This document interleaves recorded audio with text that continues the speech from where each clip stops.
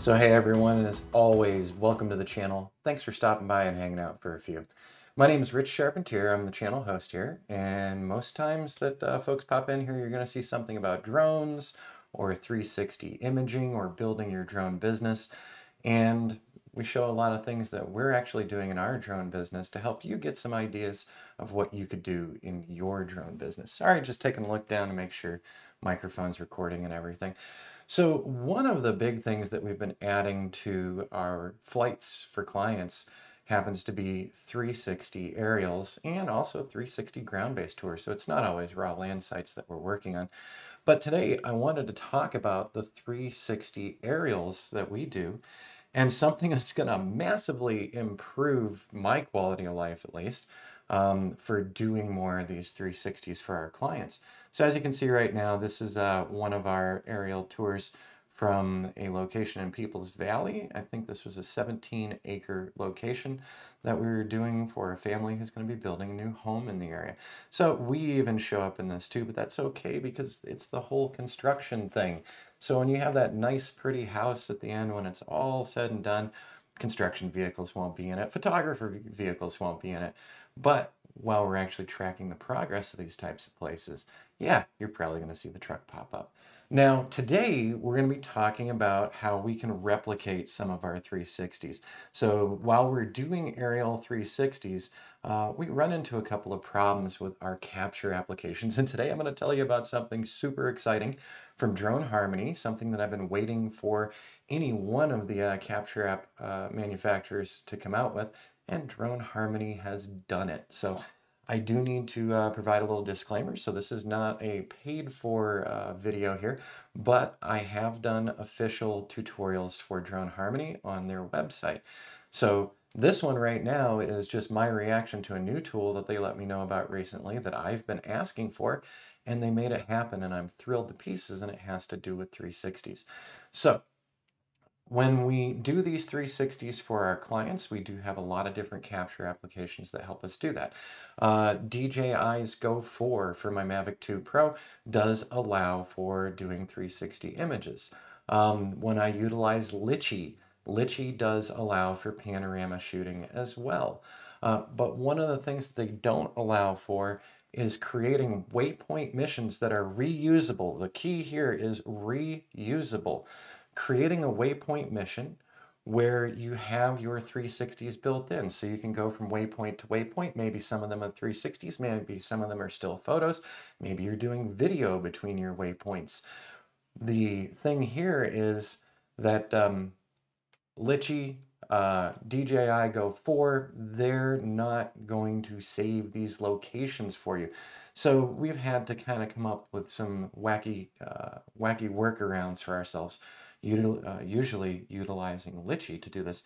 And so this one that we're looking at right here was shot with Litchi. And then we've got this cleared out top area in here. I was actually looking up when I was doing this. Sorry about that. That should give you a good laugh. But so when we do these for our clients, we don't have this automatic waypoint set up where we can say that the 360s are repeatable. We do have lots of other things that are repeatable, like flying grids or flying standard waypoint missions. But on standard waypoint missions in Litchi, for example, we don't have an option to have a 360 happen in our waypoint mission. So it's been something that's frustrated me for a couple of years. How do we deliver, 360 shot from the same exact place each time? And it gets really time consuming. Well, I'm happy to say Drone Harmony let me know the other week that they do have a new mission setup. And so I actually finally had some time to get a look through it, and I get it now. So they have some basic explanations. I will be doing a full tutorial on this down the road on behalf of Drone Harmony, and I'll let you know when we do that and point you over to their website. But in the meantime, I just wanted to check this out because, gosh darn it, somebody made what I've been looking for. So thrilled to pieces. Now we have a job coming up. If you watched yesterday's video, this map should probably be real familiar to you. It's going to be a job that we're going to be doing here in a few days after Thanksgiving. Nearly 100 acres, and we're going to be doing some video flights, some still flights, And now we're going to be also mixing in some 360s because, hey, we've got the tools. So we right now are online using my Chrome browser, and we're over at Drone Harmony's website. So we're at their mission planning tool. And I just wanted to show you this. So we're going to be planning on launching the drone from right in here. And we would like to do some repeatable 360s. So first for the sale, and then for when someone does new construction, we're always planning ahead that we're going to be documenting construction progression for our clients. And when people see the construction progressions, it's usually a big wow factor. Plus, they actually get to track their build. So it's not a hard sell for us these days. But here we go. New tool from Drone Harmony. They've been doing some other small improvements. So when I do the next official Drone Harmony tutorial, we'll be talking about a couple of additional things. But I just went down. Let's make sure you're following along with me. We've got some menu items over here. If you're not too familiar with Drone Harmony, I would say stop by their website, check out their support page, watch some of the videos they have there on how you can utilize Drone Harmony. But we can use it for 2D and 3D modeling. We can use it for Waypoint missions. They've got some interesting orbital setups as well. But you'll have to go check out those videos in more detail. I just wanted to get this one out there because this is super exciting to me and proposes a lot of value to what I'm doing. So down on the lower right-hand corner, we've got some other menu items here, but we have an add type of a plan. So for mapping and inspection or for terrain-aware models, one of the items they have down at the bottom is manual waypoints. So they've always had a manual waypoints, and you could prepare your flights with manual waypoints, and these would be repeatable flights, and that was great. So I could prepare a manual waypoint flight where I'd go from waypoint to waypoint, take photos, or maybe I'm taking video between these waypoints. There are a lot of different options, but now we've got another new option that's absolutely thrilling. So I'm going to click on that manual waypoints, and let's just call this 360 planning. So that's the mission name we'll give it. And let's go for, we're going to do 40 meters above ground level from where we're launching from. And I'm going to be using a DJI drone, specifically the Mavic 2 Pro, and the camera is going to be the Mavic 2 Pro as well. Make sure that you're putting your correct camera information in here for when you're doing your capture. So I'm going to go ahead and create that mission. And something popped up for us. We now have a new window over on the left-hand side. So there's the name of that, 360 Planning. And we're looking at the overview right now. We've got a flight speed here at 2 meters per second. And let me change that to 7 miles per hour. We're not flying this one yet. I'm still working my way through learning this. So there you go. But this is pretty straightforward. And I'm, like I said, tickled because I finally can make truly repeatable 360 missions utilizing a waypoint feature from one of the vendors that we utilize. So I'm just going to move this one over here. Let's grab that. So what I'm setting up for here, this is going to be where we're launching from. So that's why we've got our little green arrow here.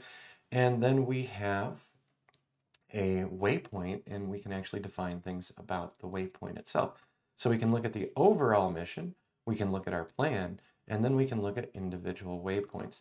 So in my mind, what I'd like to do here when we get to this location is I would like a 360 from right here, and I'm just moving my end point out over here. And let's move this over a little bit. So this will be the second 360 that I want to occur. And let's drop down here because maybe we'll use this as a just standard flight path. So I'm just moving things around. This is a large acreage property that we're going to be dealing with here, nearly 100 acres. And we're going to be doing a little moving around as we're capturing these. So this one I'm going to place out here. So I know for a fact, because I've been working with this particular map, one parcel's right in here, another parcel's right over here, and the third and largest parcel's over here. And I would like to put that 360 setup right there. Now I'm going to move my little end point here, and maybe we'll just make one more waypoint that has nothing to do with 360s, and then I'm going to bring that endpoint back here. So I have several defined waypoints here now. And so it's telling me if I let Drone Harmony fly this for me, it's going to be 7 minutes and 30 seconds following around this path at 7 miles per hour. Let's add that extra thing in now. So this is what I'm so excited about. I am going to click on this particular waypoint that is 40 meters above the ground, and I'm going to right click on it. And so several new features have been added to Drone Harmony.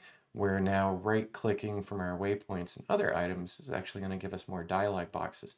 So like I said, I will be doing a longer video tutorial in the near future for Drone Harmony for this, so that you can see all of the new features that are available to you.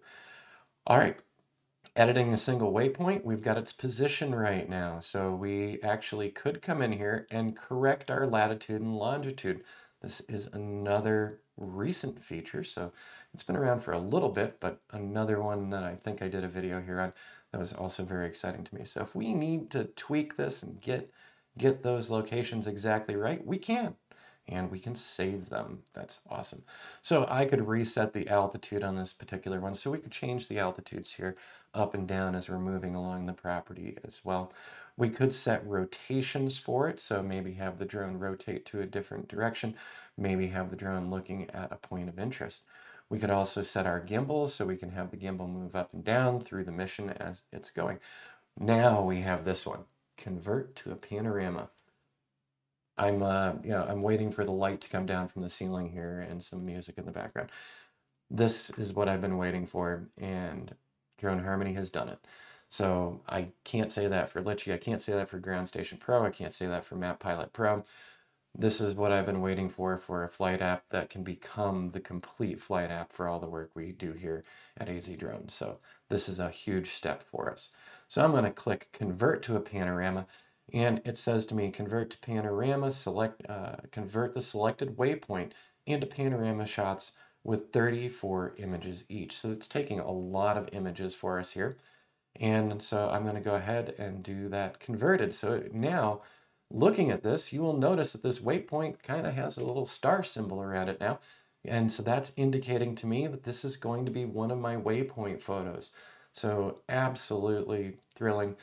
This next one doesn't have to be a waypoint mission, or I'm sorry, a 360 on a waypoint mission. Maybe you want to take a single image from here instead. You could do that. But let's go ahead and click on it. I'm going to go ahead and right click to it. We're going to convert that one to a panorama as well. So there we go. We have now saved that panorama. So number 1, number 2.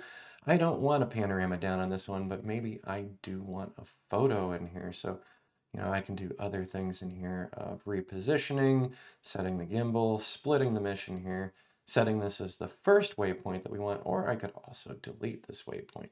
I'm not going to do that. We're going to just leave that one in there. But the next one is definitely one that I also want a waypoint on. So once again, I can convert to that panorama here, hit the convert button, and there we go. Now, let me hit the 3D button really quick for you here. So we've been looking at this from our standard satellite top-down view.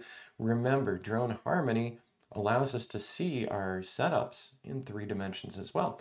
So I can click on the little 3D box, and now I can take a look down here at that 3D box, and I can see where the flight is going to be occurring. And I do remember that our first waypoint here, we do have a 360. Got another 360 on this one, no 360 on this one. But as we take a look through these, waypoint unselected, and actually I'm going to reselect it again. I do, however, like looking at the top-down view just because I'm kind of used to it. But so now we have this mission that I can absolutely save and reuse. And when I'm flying this waypoint mission, I'm going to get my 360 images at the same spot that I got them at before. Like I said, we've been doing some crazy workarounds utilizing Litchi for when we're trying to record our 360 shot locations. But now I can create this particular site plan, save it, and then I could make some other site plans in this area as well if I wanted to. I could go ahead and make another site plan for doing a 2-dimensional or 3-dimensional model with one of their grid setups. So this has now opened it up for me that I can fly my 2D and 3D models, I can fly my Waypoint missions, and now I can fly my 360 Waypoint missions. Sounds like a complete package to me. So look forward to an upcoming video from me letting you know when we've got the full tutorial, because I need to spend a little time with this, play with it a little bit more, take it out to the field, and just make sure that it flies how I want it to. All of the other flight missions that I've ever done with Drone Harmony, we've had no issues with either. So this just became a much more attractive tool to me with the addition of just one new feature. So pretty excited about that. Also, one of the other things I just want to, let me just move that one right back there. So I just want to say this as a reminder, because this is a newer feature. If we're basing things on county tax parcel maps, and we'd like to get the information from them on where each of our waypoints is, we can go to the county tax parcel maps, put in the parcel, and then extract some of the geographic data, our GPS coordinates. And so if I want to get things exactly at a particular corner on a property, I can still do that. So once I've set up the waypoint, I can come in here and make my changes to latitude and longitude. So this is another newer feature, which is fantastic if we're planning some long-term repeatable flights for our clients. So there we go. There's my excitement for the day. And once again, this is just my first impressions of this one. And you will be seeing an official video down the road that we'll be doing on behalf of Drone Harmony. So once again, this one's not sponsored or anything. I just wanted to get it out there because this is such a game changer. This is going to be a fantastic tool to use going forward for us here.